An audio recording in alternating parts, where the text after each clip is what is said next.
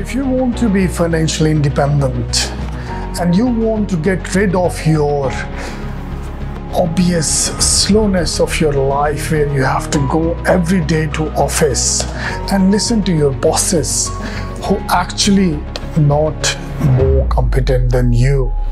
You feel frustrated when you talk, when you suggest something to them. Your life, it really looks difficult. What you need to do is the tip here. You need to dream. What dream? You have to dream about change. You have to dream about those things which appeals you. You need to discover your dreams to get yourself on the right track of financial independence. Sometimes we all dreams, but these dreams are not positive. It can be negative, can be positive. We need to think positive and grow. That's the concept that we are missing in our thought as a day-to-day life.